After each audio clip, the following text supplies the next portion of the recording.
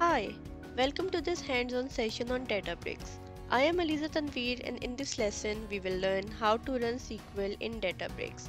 SQL is one of the most popular data science languages around and has been for many years. So we are going to use it to create a new database and new tables within the Databricks and add data in it. By the end of the lesson, you would have learned how to create a notebook in Databricks.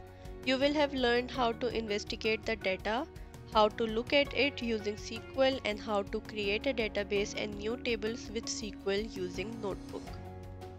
So let's start by looking at the data, and for that we need to have a notebook.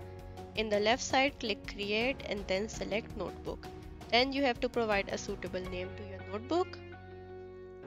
And for the default language, I am going to select SQL. We'll move towards Python in the later videos. Select your cluster and click Create. Once your notebook is created, this is a window that you are going to see, and this is a cell where you write the SQL queries and execute them. So we'll start by looking at the data present in the table. For that, we will write the query. And here I have pressed tab to get the suggestions, and this is my table. I am going to select it, and in order to run it I am going to click this play button and select run cell. And here you can see that it has returned me 100 rows showing all the columns and the data present inside the columns. You can see this plus sign here. Once you click it, you will get another cell to write a new command. Since the table that we created is created inside the default database, which is not admissible, so we are going to create a new database using SQL, and then we'll move the data from the table into the new database. For that, I'm going to write the query,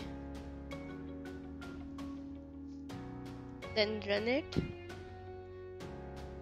and your query is executed. This means that database is successfully created. Again, press plus to get a new cell, and here we are going to use the database in order to create a new table in it. Run it, and the database has been changed. Now again click plus to get a new cell, and here we are going to transfer the data from the pets_csv table into a new table inside PetDB. So now I am going to write the query here,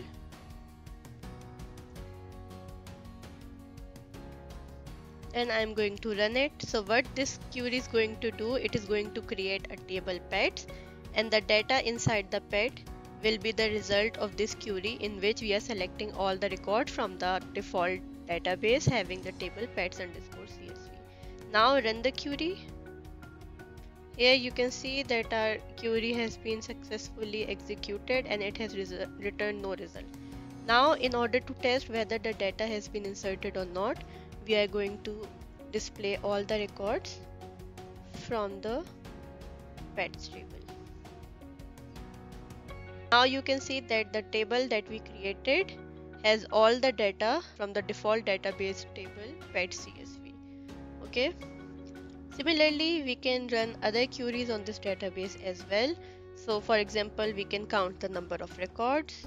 So we will use select count all from pets, and this is going to return us the total number of records present in the table pets. And here you can see that it has returned us 100 rows which are present inside the pets table. Similarly, you can get the maximum or the minimum age for all the pets. For that, you have to run the query, and this is going to return you the maximum and minimum age of pet present inside the table. So the minimum age is 0 and the maximum age is 15. We can also have the average age of the pets. For that, we will use the average function and pass age here. Run it, and now it has shown us the average age to be 6.93. Similarly, we can run another query here in which we'll count the number of pets of a particular age group, and for that I'll write the query, then simply run the query. What it is going to do is it is going to select the age and the number of pets for each age. Here you can see that the ages are present in the random order, but for the age 12 there are total 10 pets, for age 1 there are total 5 pets, and so on. If I want to order it in a particular order, here I am going to use the order by clause and I am going to order it by age. So it is going to order the ages in ascending order. Run it. And now you'll see that the age has been sorted in ascending order, and for each age you can see the number of pets that are present. You can also visualize these results in the form of a graph by clicking this plus sign and then select visualization. Here you can have a visualization in the type scatter. You can also select any type of graph. I'll select the bar graph, into which you will see that the y-axis represents the number of pets present for each age group and the x-axis represents age. So by looking at this bar graph, you can easily see that for the age group 3 year and 12 years we have the most number of pets. And this is how you can also visualize your data using Databricks. So this is all for this particular video. Thank you.